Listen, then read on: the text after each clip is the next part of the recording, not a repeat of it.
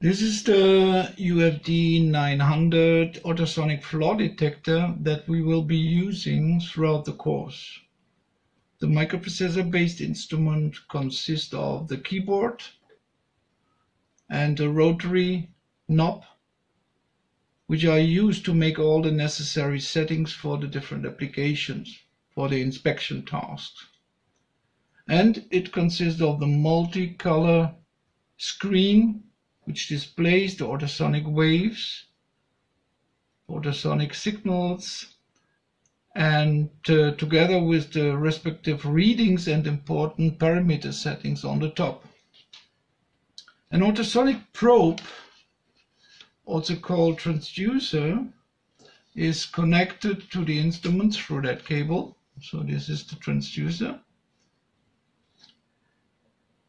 In our example, we have connected a so-called straight beam probe, which transmits an ultrasonic wave perpendicular into a test piece. Such a probe acts almost simultaneously as a transmitter and receiver. Let me explain and demonstrate practically how ultrasonic testing works in principle. One of the simple uses of ultrasonic testing is to identify a material. So let's say we have a component, this one. We have a component of unknown material and we want to find out what material it is. The transmitter, also called pulsar inside the instrument, receives a command from the instrument's microprocessor and sends electrical pulses through that cable, down the cable to the probe.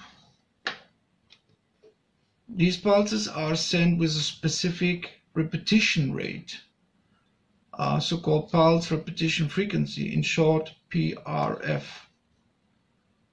For now, we just take a look at only one transmitted pulse.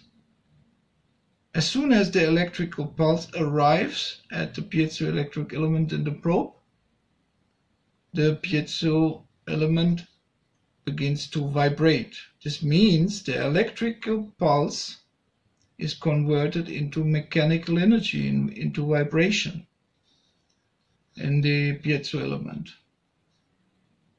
When we place the probe on the test piece,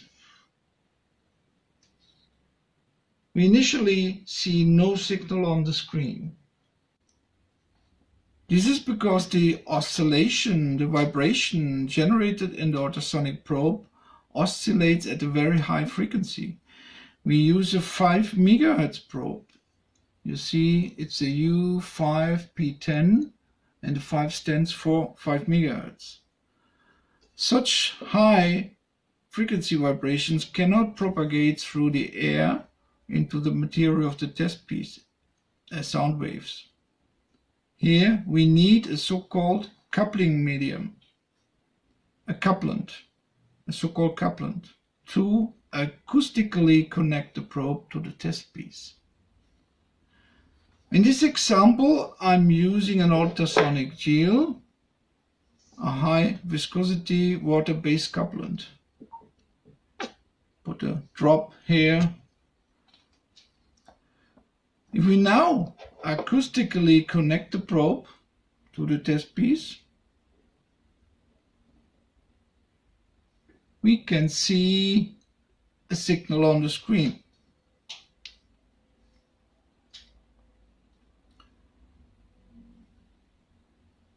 An ultrasonic wave is now transferred into the test piece through the couplant.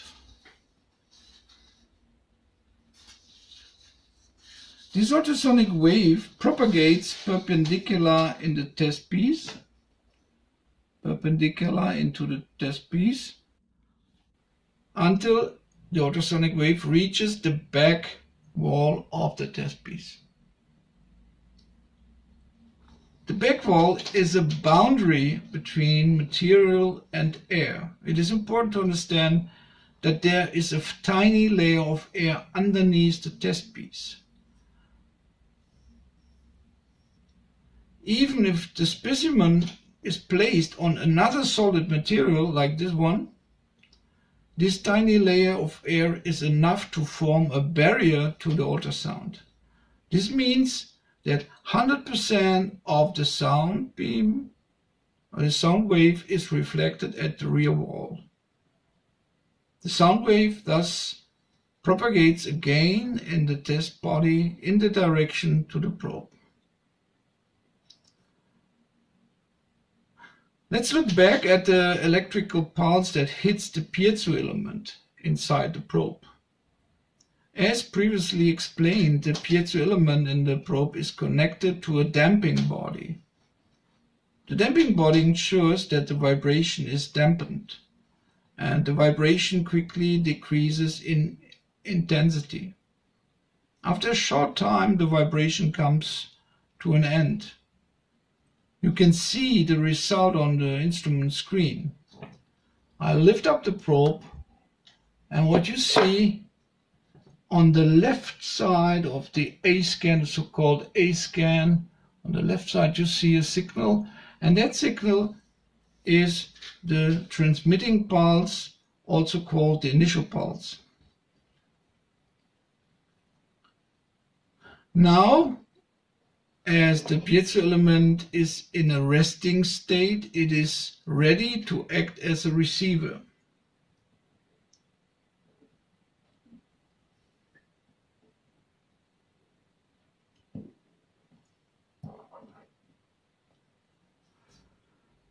It is waiting, so to speak, for an ultrasonic signal from the material, which in turn causes the piezo element to vibrate. When the emitted ultrasonic wave propagates in the material, then reflected on the back wall, the ultrasonic wave reaches the surface of the test piece.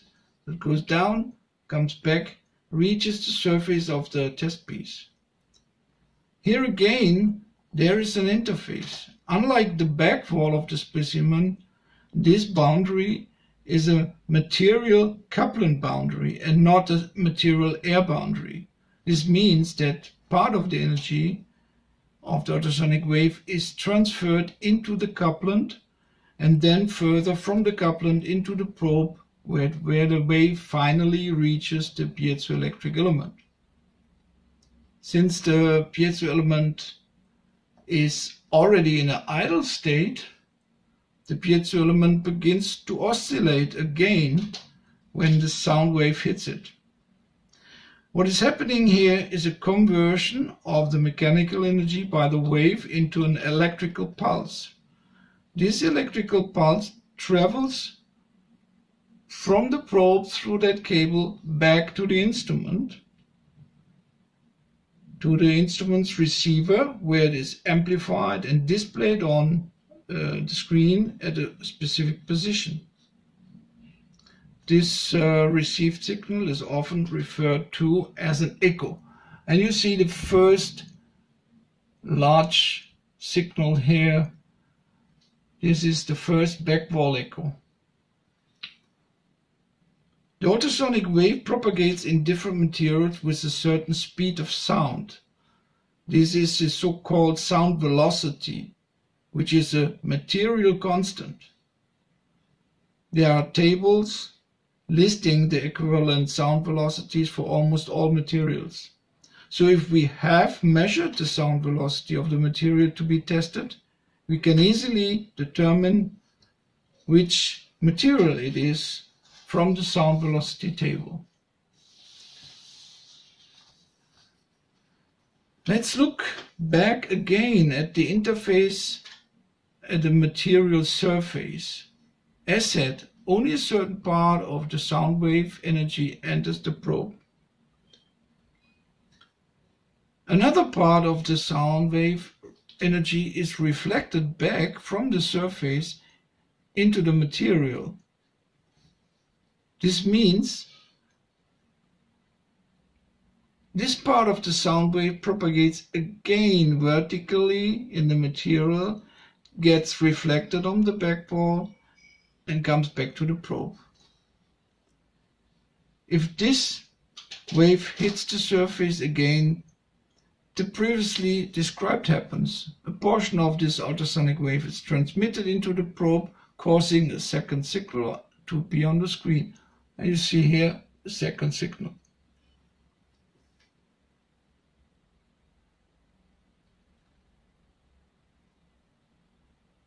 This process is repeated several times. Each time the sound wave passes through the test specimen again, it loses some energy, which is visible on the screen as the amplitude decreases. You see a couple of echoes here, and every time it went through, the sound wave went through, it loses some energy, so the amplitude gets lower and lower. The sound velocity in solid material is relatively high. For an example, for steel, the value is around 5,920 meters per second. That means with a rather small thickness of 30 millimeters of the test object, and you can see we have here a thickness of 30 millimeters. Let me try to do that here, 30 millimeters. As we have in our example here, we would theoretically see a lot of echoes, a long sequence of echoes on the screen. However, due to the loss of energy when the sound wave passes through the material several times, all energy is lost after some time. The whole process of sending a pulse and receiving echoes takes time. What we have considered here is just one transmitted pulse and the sequence of many backwall echoes from the material.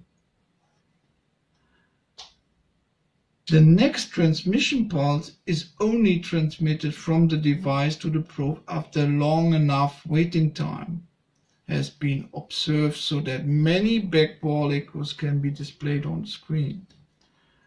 The entire process described is very quick. For the human eye, the representations on the screen therefore appear as a stationary picture. It looks stationary here, no change at all. For the human eye, it's not visible. Let's get back to our practical demonstration. The instrument was initially set to 5,920 meters per second. This is the sound velocity of steel. The sample thickness was mechanically measured at 30 millimeters. But the reported reading we have right now is 28.12. What we need to do now is change the sound velocity value settings so that we measure the correct thickness of 30 millimeters. And that's what I'm doing now. We have the sound velocity function already selected. I enter that function, and now I will change the velocity settings until we reach 30 millimeters as a measurement value.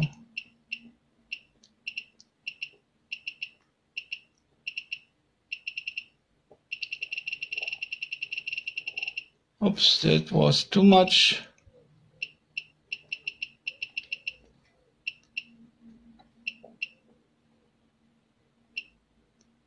That's quite close. I can change the resolution a bit more, or the settings to smaller values.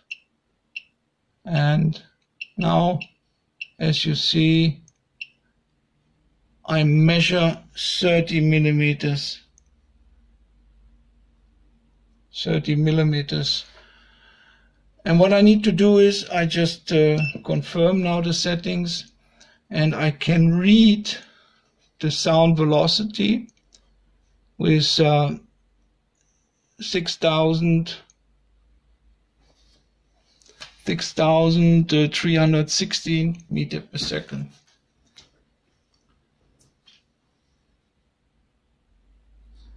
So the speed of sound is now set correctly.